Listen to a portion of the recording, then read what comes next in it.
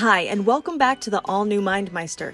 In this tutorial video, I'm going to show you how to use the newly improved MeisterTask integration in MindMeister. The new integration provides more granularity for creating and assigning tasks in MeisterTask. I've already opened MindMeister and a mind map of the project I'm working on, so we can get right to work. The new MeisterTask integration can be easily accessed from the context menu bar. To create tasks in MeisterTask, you will first have to sign in to your MeisterTask account. If you don't have an account yet, simply select Connect and an account will be created for you.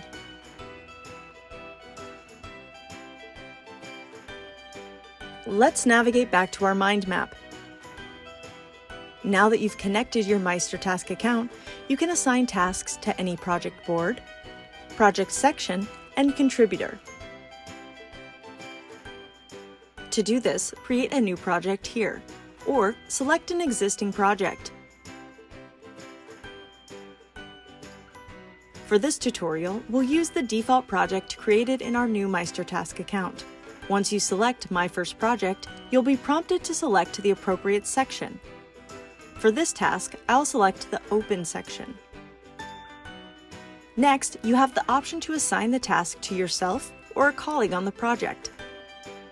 You can also select Unassigned to leave the task unassigned.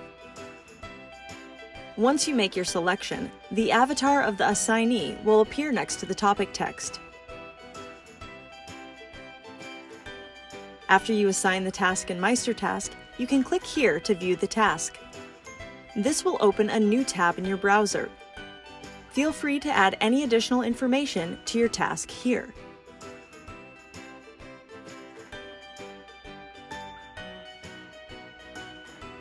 When you close the task dialog, you'll see that the new task is located in the Open section. If you change the assignee or the section in MeisterTask, those changes will be reflected in your MindMeister map.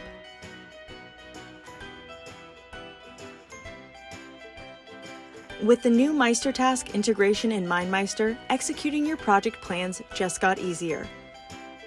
For more information about MindMeister and MeisterTask, check out more tutorial videos on our YouTube channels. Thanks for watching.